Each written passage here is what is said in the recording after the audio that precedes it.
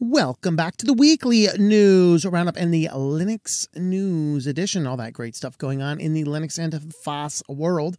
There's a couple things that we had to filter out, and then we thought we had too many articles, then we had too few articles, and I don't know. So hopefully the Linux edition today is good. We settled on 4 articles. It probably should be larger. But let's go ahead and get on into the news.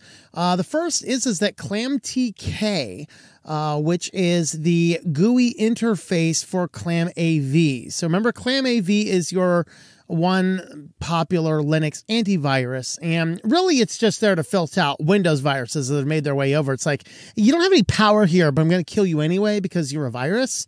Kind of like that. But the ClamTK is a GUI for ClamAV, and the developer of it has, for a variety of reasons, just kind of stepped away and gone the way of HexChat, of course.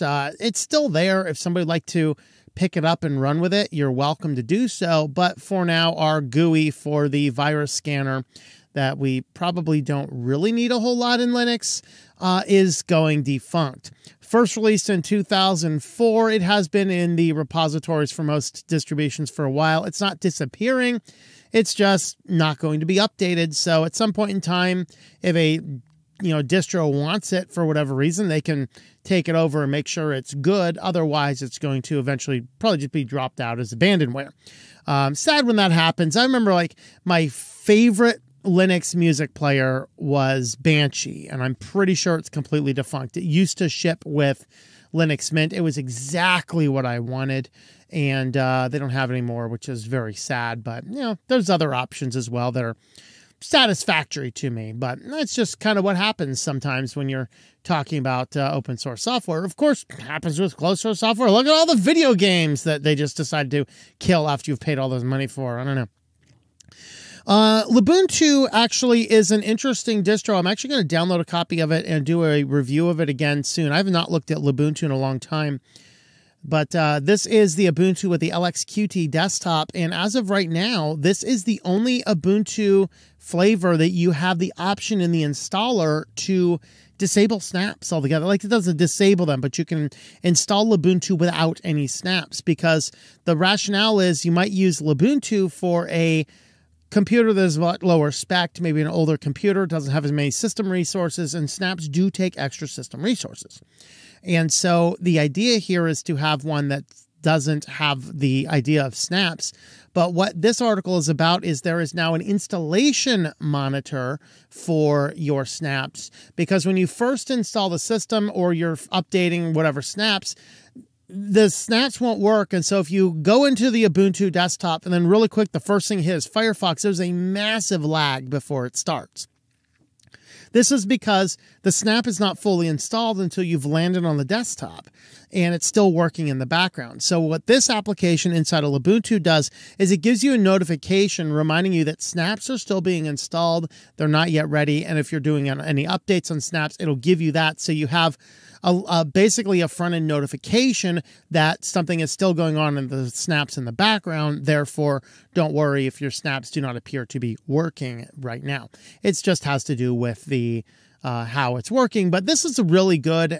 First, we have that snap monitor. Second, we actually have the ability to install an Ubuntu flavor without snap, which is neat. I'm curious how it's doing Firefox in that case. That's why I kind of want to grab a copy of it, because I was reading the article like, well, that's neat, but how do they handle like Firefox and Thunderbird and Chromium, all these applications that are coming with snap versions instead of your repository versions? And finally, we have a new UI for Apt. So if you use Apt and you like doing the things with a terminal, and this is, by the way, how I do it. Even Linux Mint, despite it has a really good package updater, I still update things in the terminal. So when you go in to use Apt in the terminal, one of the criticisms has long been everything looks the same. Maybe this is that leading factor why Linus and Linus Tech Tips brick to machine, because there was a warning there. He wasn't reading the screen. Yes, he should be reading the screen. But what this new GUI is going to do is it gives you notices and warnings in different colors, upgrading packages in green, removing packages in red. There's a brief summary. So there is a lot of extra information and color-coded information inside of this new redesign that you can take advantage of. This will be rolling out in any distribution based on apt in upcoming versions. Of course, if you are on Bookworm and you'd like to run it now, you can go into your Bookworm and change your repositories up to the experimental, and then you can run sudo apt install apt. Yeah, I love that command. That is a totally awesome command. Sudo apt install apt. Come on, guys. This is appception going on right before your eyes. And when inception is done, the top still spins and you will have beautiful colored designs inside of your terminal. This is totally epic, yo. That top is going to go. That top is going to go because sudo apt install apt. And our last article in Linux news, a very short section this week, is the Comic desktop is approaching alpha. They're trying to get this up by the end of Q1, which kind of just passed. So we might expect to see it very soon unless there's some major changes that still need to be done underway. And so with this, they have been making a lot of progress. There's been Cosmic updates overhead. If you're new to Linux and you're not sure what Cosmic is, this is a brand new desktop that's coming out from System 76. So System 76 has their own distro called popos, which ships on their computers by default unless you ask for something else. And they liked elements of the GNOME desktop, but there were some limitations. And with the constant changing of the GNOME desktop, it was causing a lot of issues with trying to keep up with all those things. And so what they decided to do is rebuild something that kind of resembled part of the GNOME desktop with a lot of things that they thought would have been better changes, and they're doing the entire desktop environment in Rust. Therefore, it has the White House stamp of approval. Whether that's a good thing or a bad thing, I'll leave it to you to decide. It might change in November. I don't know. But that being said, the new Cosmic is coming on down the pipeline. They have the terminals in place.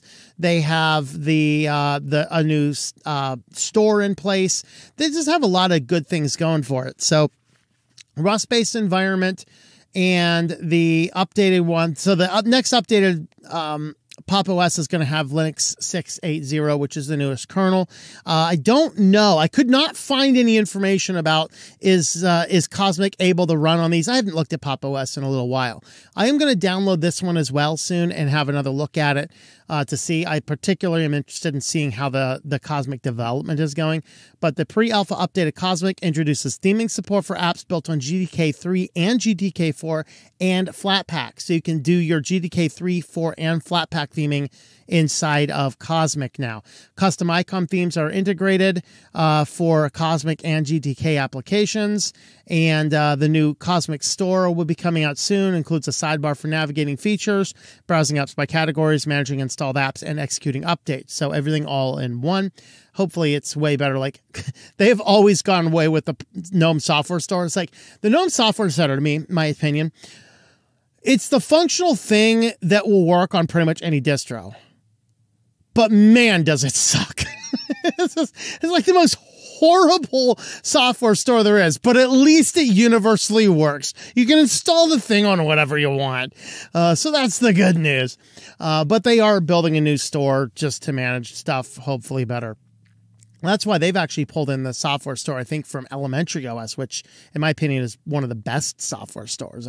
Other than that whole, constantly warning you about this application, GIMP and LibreOffice might be dangerous. Like, what are you smoking? But I'm not sure if that was the store as much as that was the distro. So whatever. So the update includes simplified window movements, enhanced. Of course, one of the things that Cosmic does also is it can toggle between a tiled window manager and a regular desktop environment with a click of a button. Effective, like not pure window management, whatever else, but effective between how the windows work and things like that, which makes it a nice little thing. So I'm kind of excited to see how Cosmic's going to look. So I'll be interested to see what that looks like on the flip side. Well, if you want to help support the channel, we do have a locals page. If I can find my transition button over there, there it is. switchedtolinux.locals.com. For those over there, our short story obviously is delayed. I was going to put a post up about it. I'm just like, too much stuff going on. Taxes got in the way and a bunch of other stuff got in the way. I did finish the story yesterday. I will be doing the edits on it very soon. That story will roll out. It will not get done this weekend. I have extraordinarily busy weekend ahead of me. And then early next week, we're going to get the final edits in. We're going to record the audiobook, and then we're going to get the audiobook and the storybook up. We're just going to go ahead and hold back on the story until the audiobook is done as well. So those updates or those short stories are available for anybody on the on any of the supporter platforms, those being Locals, Patreon, Subscribestar, and Think Life Media. You can get the audiobook and the print book. And we will do one more story. And then at the next story, we might take a month off, but I'm going to combine all of the 10 stories we have so far into a book, and anybody can purchase that book. It's not just for supporters. I might give it out to the supporters for free, at least on some level. I don't know about all that yet. We'll see what the book looks like, the costs and things like that when we get to the bottom of it. So just that's an update. Of course, you can help support the channel over at switchedtolinux.locals.com. Thanks for watching, and we'll see you all next time.